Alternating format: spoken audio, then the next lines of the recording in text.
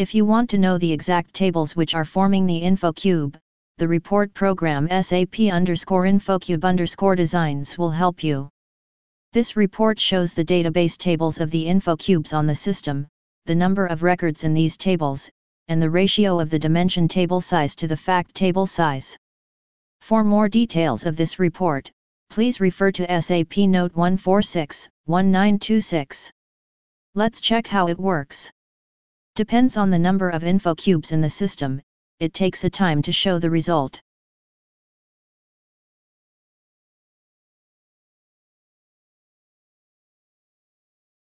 Here is the result. It is showing the name of InfoCubes and table names, besides the number of rows, and the ratio of the dimension table size to the fact table size. According to Note 146-1926. If dimension tables are too large, then they can cause badly performing table joins on database level, as well as poor query performance. As the data volume grows and the data allocation changes over the time, the check by this report should be executed regularly on the BW system.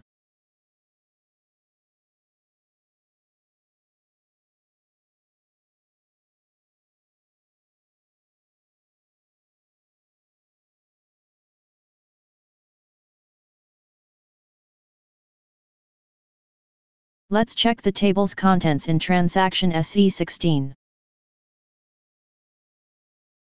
This is the fact table for the InfoCube 0SM_UPL_M.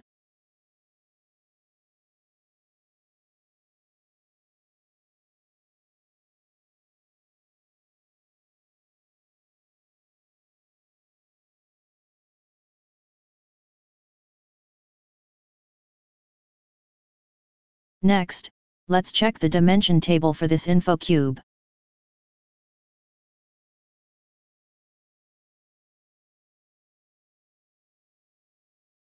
This is the dimension table for the InfoCube 0SM_UPL_M.